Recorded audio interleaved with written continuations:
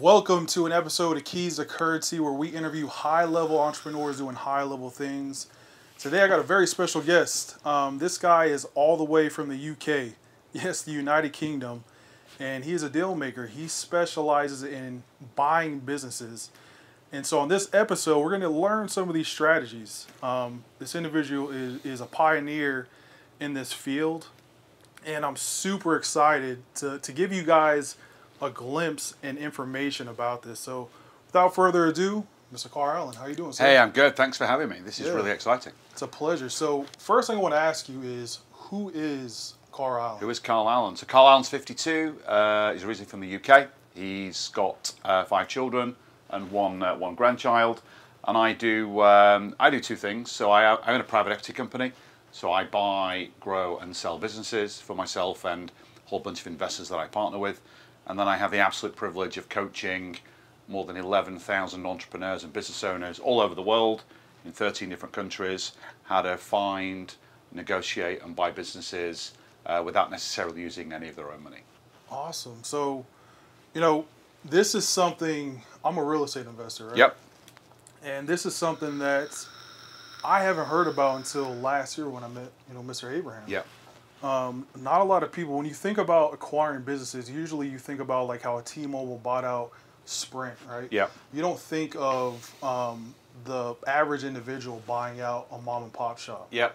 Just a lot of people are just not aware of it. Yep. So to the individual that thinks, hey, I got to have a lot of money to get into this, what would you say to that person? Yeah, so I learned how to do this as a Wall Street guy. So I spent, 15, 16 years doing M&A, really in the corporate world, so mergers and acquisitions with investment banks and large technology businesses and all those different things. And what kind of dawned on me during that process is how little of the company's own money actually gets used to do deals. There's investors and there's trillions of dollars of financing out there that you can use when you want to buy a business. A bit like when you want to buy a real estate. If you're looking at a piece of real estate that's worth $1 million, you don't have to rock up personally with $1 million check. You can syndicate that deal with other partners. You can borrow money if the thing's going to cash flow. And businesses behave in the exact same way. What's really interesting is when I came out of the Wall Street world about 15, 16 years ago to do this really kind of on Main Street. So I specialize in $1 to $10 million businesses that are generating revenues in most industries. So you have a certain price range that you target. Yeah, so I'm looking for businesses that do between $1 and $10 million in revenues and a cash flow in, at least $100,000 to $200,000 per year. Because if a business is cash flowing, somebody will lend you money to allow you to buy it. But what's really interesting about the small business industry is what motivates a lot of people to sell isn't necessarily financially motivated. So a lot of business owners that decide that it's time to sell, they're just looking for a safe pair of hands. So if you build a relationship with that person, build a lot of rapport, and really position yourself as a safe pair of hands, somebody that can kind of take their business on to the next level, and they trust you and they know you and they like you, you can get super creative in terms of the financing. So for a start, when you're buying a company, you never need to put all of the money down at closing. So let's say you find a business and the seller wants $1 million for it. The first thing you'll do is you'll agree, well, how much of the money am I paying at closing? I've bought businesses where I'm not putting anything at closing. I'm buying the business like you would lease a car. So I'm paying for it on a monthly basis, and I'm using the cash flow that the business produces to pay the seller, and then I'm pocketing the rest. Some deals you need to put some money in, but then again, it doesn't have to be your own money. You can go and partner with other investors that will buy into the deal with you, and then you can borrow money from a bank, providing the company's got cash flow and it can repay that money. A bank's going to want to put money into that deal. Awesome. So in regards to buying business, how long have you been doing this now? 31 years. 31 years. So 1992, I left university, went to a Wall Street bank. I left the Wall Street world 2008. So about half my career was doing the corporate stuff, the billion-dollar deals, which are really more about math and financial engineering. And then the second half of my career, I've been doing it more on Main Street, the $1 to $10 million deals, where it's a lot more about seller psychology and relationships than it is about purely the numbers. The numbers are still important, but not as important. Okay, can you take us back and tell us about your first business deal, your first business purchase? Yeah, so it's a really interesting story actually. So as an individual, I was worked on Wall Street, and then I left Wall Street and I went to work for HP, the computer company. So I was one of their M&A guys, flying all over the world, buying businesses for them. What is an M&A guy? Mergers and acquisitions. Okay. So I was part of an internal team at Hewlett Packard, where Hewlett Packard wants to grow its business, doesn't have time to do it on its own, so we'll go and buy that growth, buy those customers, buy those products and services, and use its considerable financial resources to do that. So I'm flying all over the world and I'm doing these deals, and it was the 1st of February 2008, and my life changed like in a heartbeat. So I'm in this boardroom in Moscow in Russia trying to buy this business, right? And my phone's ringing. Like, my wife's 36 weeks pregnant at the time with my son Josh, and she's ringing me and ringing me. I'm like, what? You know, I'm trying to close this deal. You know, I got like freaking Russian mafia trying to like negotiate this deal with me. She said, well, I don't care what you're doing. You got to get your butt on a plane right now, because like this baby's coming out. Like he's 4 weeks early, he's coming out. So I ran out of the hotel room, and I had, you know, my phone, my wallet, my passport, my luggage, my computer are probably still there. I've never been back. I borrowed my CEO's plane, managed to get back to the UK, like 4-hour flight, saw my son being born, and then I thought, well, I'm going to quit. I don't want to do this anymore. I want to be with my family. So I retired, and I was 37. Then about 3 weeks in, I'm like, I can't do this anymore. It's driving me nuts. I gotta get my brain back active again. So I decided to become a business broker. And I found a business to sell. It was a transportation business, a trucking business in England, quite a decent sized business. And, you know, went out, found a buyer, and we were a day away from doing the deal, closing the deal. And brokers, you get paid like on a success fee basis, like a real estate agent. So I was, you know, 24 hours away from a couple of $100,000 in commissions. Wow. And Thursday night, the phone rang. It was the seller. He's like, dude, we're pulling this deal out. We can't sell this business anymore. I'm like, no, like 6 months we're working on this deal. He said, well, come down and we'll tell you about it. So I piled down to the office, and I remember the rain's lashing down, and I goes to the business, and all the employees are in the business. And I said, like, what's up? He said, well, we just found out the guys that are buying us, they're paying us a lot of money, about £4 million. They're going to literally shut the business down. They just want the customer base. They just want the trucks. They're going to fire all the employees, like liquidate the business. Wow. And, you know, we don't want that. You know, and they said some things to me like, hey, you know, we care about our legacy. We care about the culture of our business. We really care about our employees. We want to make sure the buyer is going to protect the business and the employees. And they said, you know, we don't really care who buys it and what they pay, as long as they treat it with respect. And I don't know what came over me, but I just looked them in the eye and said, well, you know, I'll buy it. You know, I can raise the capital. I reckon I can get you about half that money through the financing, and, you know, maybe I got to pay you some of that over time. And I did that deal. So that was my first ever acquisition.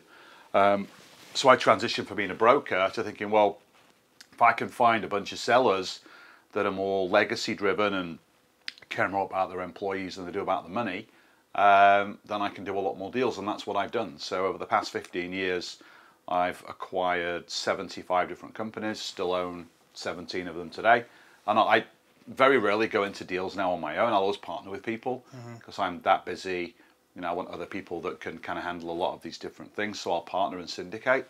And then for the last 5 years, I've been coaching people. So I've coached over 11,000 entrepreneurs and business owners, you know, how to do this, which is amazing. And that's, you know, I'm very much mission over money these days. I love kind of helping people and, you know, letting people be successful. But that was my first deal. It was a transport company. I owned it for just under 3 years, and then I sold it. So it was a great deal. So what is like the average hold time when you go to acquire a business? Like, what's the average hold time to hold a business? Yeah. So I'm generally looking on around a 3-year term. Okay. Sometimes it's shorter. You know, I get in, I can add a lot of value to a business very, very quickly. You can double the value, and the market will notice, and someone will come in and say, hey, you know, I want to buy you. So it's a quick profit, so I'll do that. One of my businesses in Australia I've owned for 8 years, and and yeah, it would take a crazy offer for me to sell it. It's a really great business. I love it a lot. My son helps me, who lives down there. You know, I wouldn't want to sell that. My biggest project that I'm working on right now is I'm doing a $1 billion roll-up of e-com businesses. $1 billion.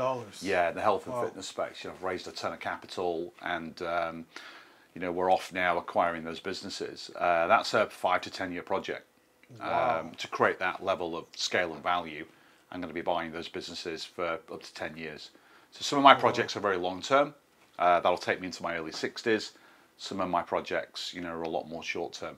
I've done deals where I bought the business and then I sold it the following week because I found a buyer for that company that you know, could scale it a lot faster than I could, because they're, you know, a lot more knowledgeable about the space. So it's very similar to real estate then, Yeah. to where you can actually find an flip. existing cash flowing business. Yeah. You can, in real estate you fix and flip. With a business, you can just literally find Yeah. what holes that they're missing in their business, even Yeah. though it's positive cash flow. Yeah. And turn around and flip that. Yeah, it's amazing actually. Like often, and when I'm looking at businesses and I'm doing the initial kind of vetting and analysis, and it's really quick and easy to do it, you know, I can very quickly see low-hanging fruit, things that I can fix like so quickly. Like a lot of the times, you know, their expenses are bloated. You know, there's a lot of things that they don't do that they should. A lot of small businesses I look at do no marketing at all. They just don't. You know, they don't have forecasts. They don't, you know, they don't run ads. They don't do any of that stuff. They just rely on repeat customers. And those are really good deals because, you know, it's got a rock solid customer base. Yeah. They're more raving fans than customers. But then you plug some marketing strategies into that business and you grow it over and above that solid base, and you start to get some traction. You can forward project that and then price at a higher valuation. You know, if you build a sales and marketing system, and then you can take that business to a competitor and say, look, I've built the foundations for you, just add cash and stir. Like, off you go. And then you can sell that for a premium valuation, which means you can profit on that deal, you know, very, very quickly. Awesome. It's like buying a piece of real estate, you know, spending 3 months like renovating it and then selling it for 1.5 times what you paid for it. Right. It's the same thing, really. Okay, so it sounds like it's very similar when going and finding these businesses. Like Yeah. with real estate, we're looking for, you know, distressed sellers, Yeah. or maybe those mom and pop owners that have rentals but they're ready to retire. They don't want to Yeah. deal with tenants no more. Yeah. So when it comes to finding, you know, cash flowing businesses, Yeah. what are we looking for? Like, what's the typical like avatar of a business owner that's looking to sell their business? Yeah, so really, you're looking for you need businesses that are cash flowing. Like you can do distressed deals that you can buy a business for $1 because it's losing money or it's in some trouble. You know, I don't do any of that stuff because, you know, it's great. Hey, I bought a business for $1. It was cheaper than a cup of coffee, but then your sleeves up, you're in the business. You're buying someone's job. You're buying someone's headaches. I don't do any of that stuff. So for me, I won't buy a business unless it's cash flowing at least $100,000 a year. Then you don't need to worry about it. You know, you can put a manager in place, sort of run it for you, even give them a bit of the equity. But what you'll find is that there are two types of sellers that I'm really looking for. So one is baby boomers. So even though I'm a Brit, most of my deals that I'm doing are in the States. Because in America, 10,000 baby boomers are retiring every single day, every day. And about a third of them own small businesses. And they don't have an exit strategy. And only 1 in 11 businesses that try and sell in the US, small businesses actually do sell. So there's a huge market of business owners that, you know, they don't have any offers. You know, I can come in and get really creative on those deals. So I'm looking for somebody that's got a really strong motivation to sell the business. It could be retirement. It could be sickness. It could be boredom. It could be frustration. It could be that they've run out of ideas. It could be that, you know, they've taken the business to a certain level and just don't have the energy to kind of take it even further, and they want to go off and they want to do something else. You find that a lot in the e-com space. A lot of e-com business owners, like on Amazon or on Shopify, you know, they'll get the business to $1 million a year in revenue, which is the hardest thing to do, and then they run out of steam. It's like, well, you know, I can take this to 10, but I don't want to. I'd rather sell it and let somebody else do it. So, so those are the kind of common reasons that I'm looking for. I'm typically looking at, you know, sellers at least 40, 45 years of age generally. Okay. Because they'll care a lot more about the business than the employees. and I'm looking for deals in not every sector. You know, I love e-com, I love home services, I love engineering and manufacturing, I love IT type businesses, anything professional services like PR and marketing and, you know, all those types of deals. Okay, so for someone that's just getting into this, Yeah. would you recommend that they kind of step out of their field of expertise and just kind of look for anything that's cash flowing? Or No. like, should they choose a niche? Yeah.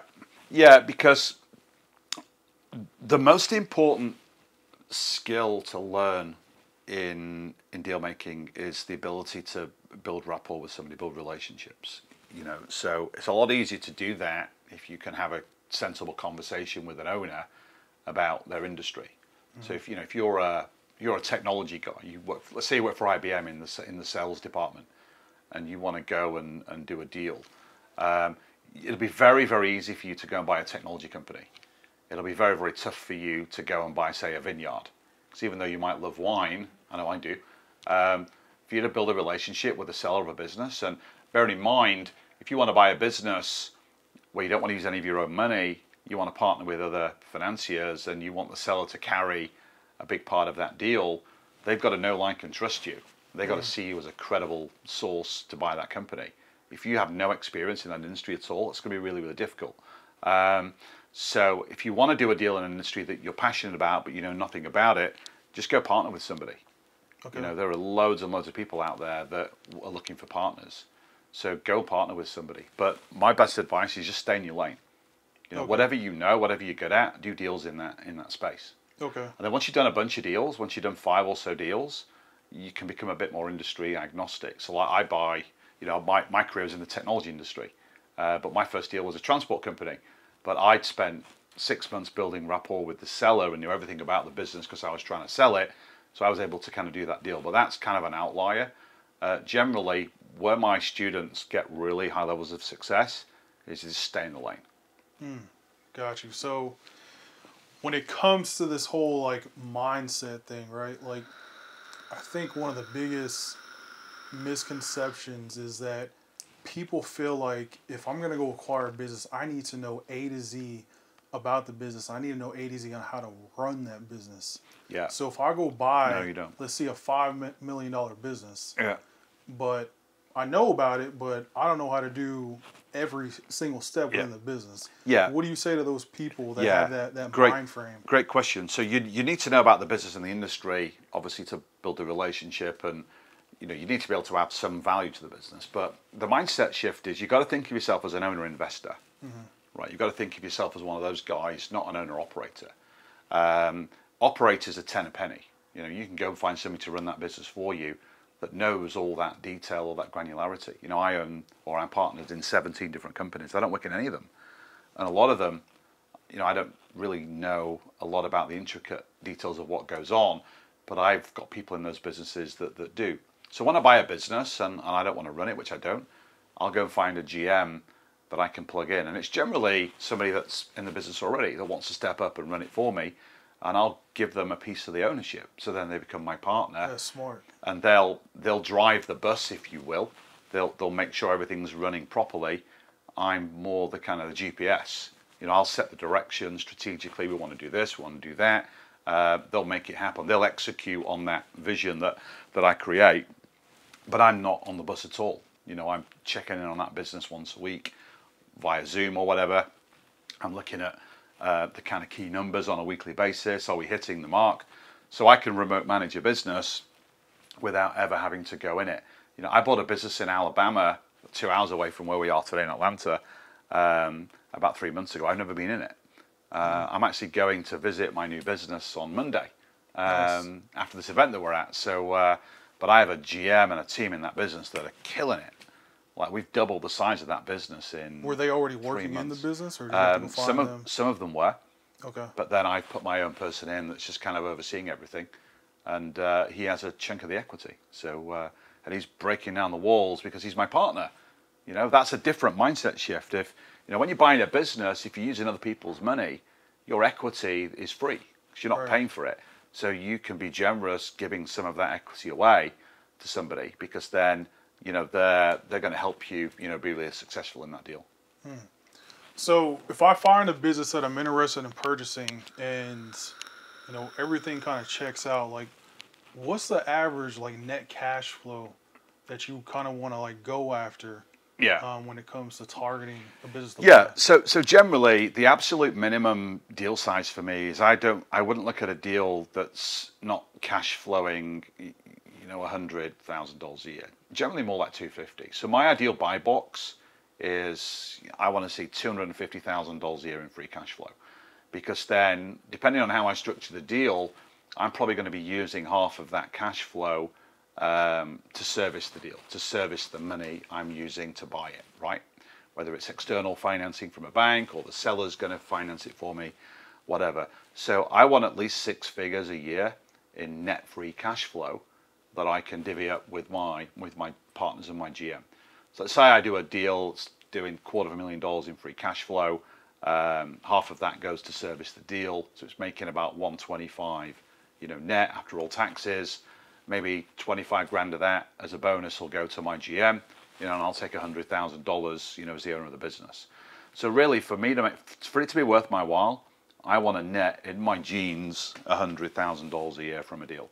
Awesome. Otherwise, I won't do it. Got you. It's not worth your time. My buy box used to be smaller, but obviously, I've done hundreds and hundreds of these. Obviously, as you continue to do it, your criteria, changes. So. Okay. So red light, green light, right? Red light means it's a no-go. It's a bad business to buy. Yeah. Green light means everything's kind of checked Jump out. all over it. So real quick, like once you look at a business we're analyzing and doing our due diligence. Yeah. What are those red flags that you typically see in a business that's like, no way, stay away from it? Yeah. So one is valuation. What's very common in the United States is when you're looking at a deal, you know what the asking price is, and typically a business is worth a multiple of its profitability, which is called SDE, seller's discretionary earnings, and there's statistics all over the internet about this, and the average selling price for a small business is between 2.5 and 4 times SDE. So if you're looking at a deal and the guy wants 10 times for it, I won't even look at it. So my first red flag is it in that valuation range that I know a deal can be done? So that's the first thing. The second thing for me is, I'm looking at the numbers. So I want to see that, are the numbers, are the books clean? Is everything looking good? The margin's good? Is this thing growing? Is there any debt currently in the business? If so, how's that being handled? Then I'll look at the business and think, well, does it have a growth opportunity? If I'm going to buy this thing, where I'm going to make most of my money is if I can double it and sell it. So I'm looking for a business that's got some kind of growth. Most of them do, because they don't know any marketing. So then I can go in and very quickly grow that business. And then I'm focusing on the seller. I'm looking for a distressed seller of a good business. So for me, before I even get into the numbers, before I even get into the market, before I even get into the growth opportunity, all I care about is what's going on with the seller. What's the seller's psychology? Why do they want to sell? It's the first question I ever ask a seller. Once I've built rapport, first thing I'll say is, why are you selling? Tell me about the deal. Why are you looking to sell? This is a good business. What's driving you to sell this?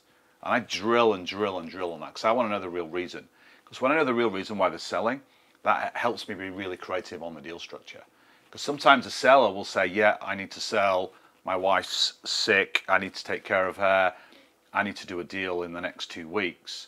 Then I know he'll probably let me buy that business over 10 years, just pay him monthly. So I can do that deal super quickly. If he's not that motivated to sell and he's looking for a good deal, I still might want to do it, but then I've got to go to the SBA, I've got to go and borrow money from a bank, and that could take a couple of months to kind of go through that process, go through the due diligence and all that kind of stuff. So motivation and urgency are things that I really want to drill into when I'm talking to a seller. Because once I know that, the rest's pretty easy. Nice. So another mindset thing, right, is a lot of people, even myself a couple years ago, I never looked at buying businesses. When you think entrepreneurship, first thing you think is, I'm going to go start a business. Yeah. When it comes to starting a business versus buying one, yeah, why should I stay away from starting one versus buying one?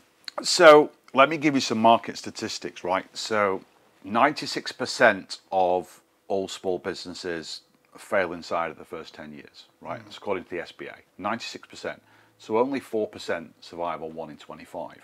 Whereas if you look at the delinquency rate of people that buy businesses and use financing, it's only 2% fail.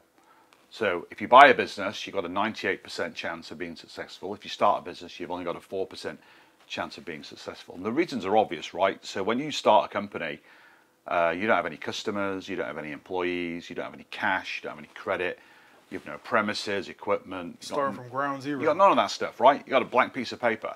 Like even if you got an office or a building, and bearing in mind, you go talk to a landlord, and he's probably going to want a year's rent up front because you know credit, right? Mm-hmm. You got no track record, no credibility, so it's really hard to go and get customers. Whereas if you go and buy an existing business, it's got all of those things. It's got cash flow. Mm-hmm. You're cash flowing from day one, right?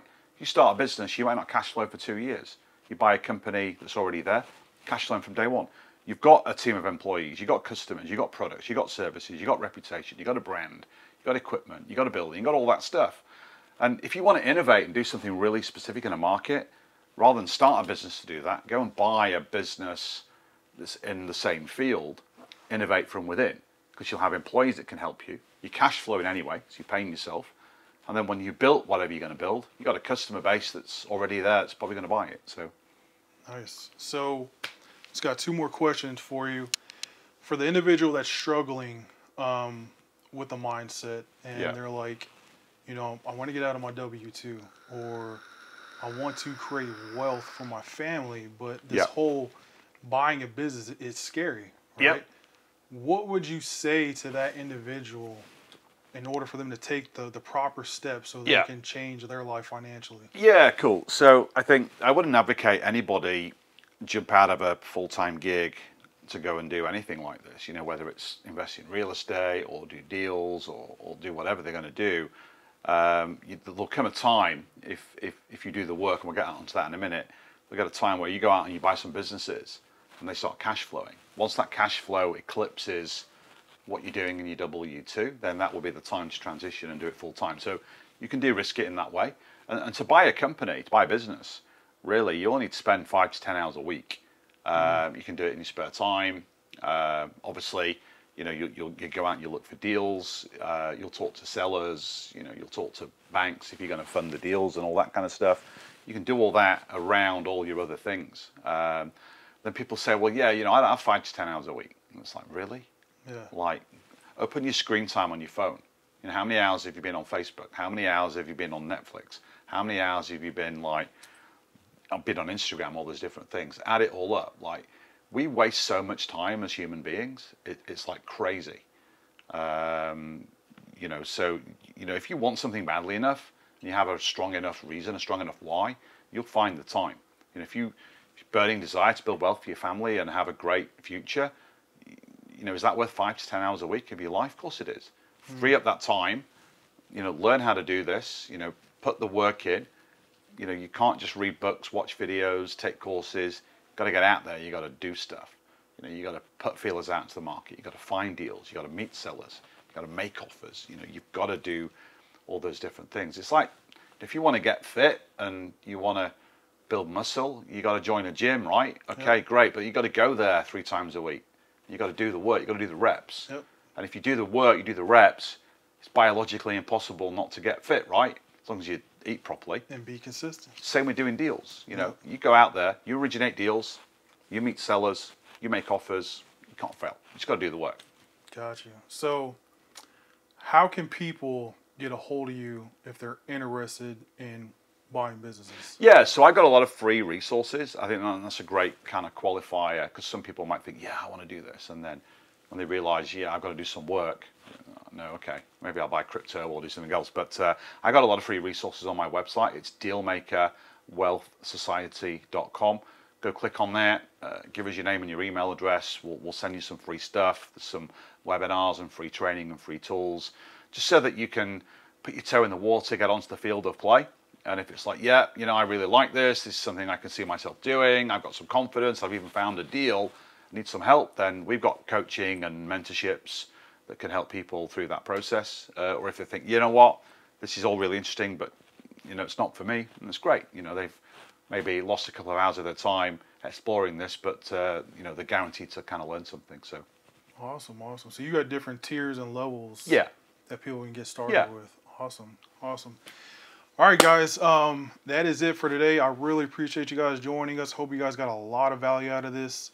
If you could, please comment your favorite part about this video. And remember to like and subscribe, comments. Until then, I will see you guys on the next episode. see you guys.